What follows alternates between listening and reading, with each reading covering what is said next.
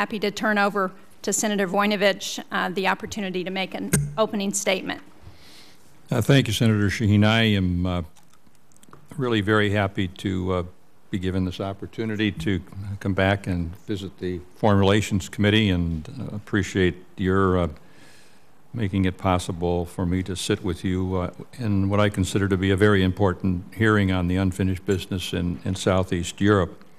I'd also like to thank the Chairman of the committee, Ranking Member Lugar, and Senator Mint for allowing me the courtesy of participating in today's hearing.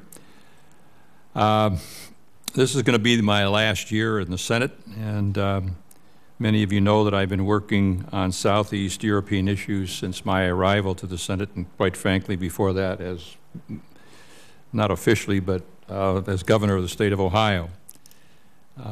And I am truly heartened that Senator Shaheen, as Chairman of the European Subcommittee, has provided some wonderful leadership in this area and is as familiar with it as I have been, and I'm grateful publicly to thank her for the time that we spent together there, which involved, I think, 6 countries, 26 meetings, but it was very, very worthwhile.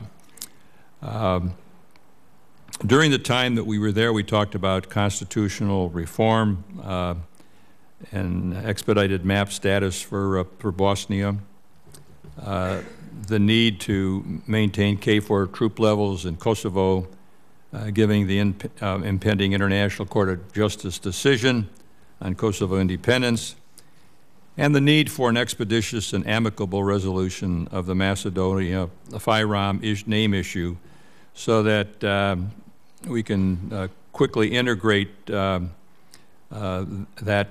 country into the European Atlantic institutions.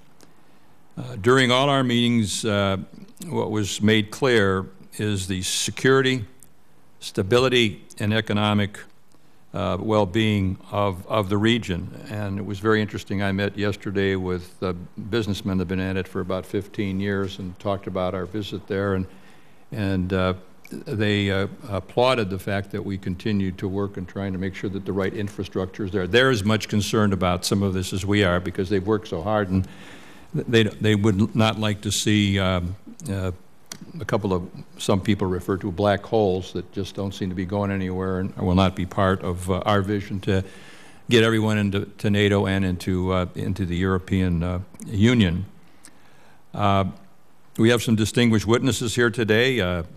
Welcome Ambassador Vershball here and Assistant Secretary Philip Gordon. We've had a chance to meet when we were in Brussels, and the 2 other witnesses that we're going to have, Ivan Voivodov was at Brussels, and Kurt Volker was with us 2 years ago.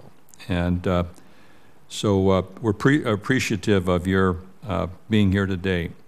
One of the things that I'd like to bring out and underscore is the positive comments that the Chairman has made in regard to what's happened in the region. It's almost miraculous, and one of the great days of my life was to be involved in a panel with the two presidents, one from Sepovic from Croatia and Tadic from Serbia, and the man that's in charge of European enlargement. But the thing that really made an impression on me was, here were the President of Serbia, presidents of Croatia, sitting on the same platform together, both talking about how they were going to try to work to make sure that things work out in Bosnia, both talking about how they're going to try to work together to improve the environment in the region. And that was supported from the meetings that we had with others throughout the region. It was very interesting. Everyone was interested in their particular country, but everyone understood that there was a symbiotic relationship among the countries that were there, and that the more that they were able to cooperate with each other, the better off all of them were going to be, which is something that I've dreamed for a long period of time. So, Madam Chairman, thank you very much for giving me this chance to sit here, and I'm anxious to hear from our witnesses. Thank you very much, Senator Voinovich. And let me just recognize some of the ambassadors who are in the audience, and maybe you could just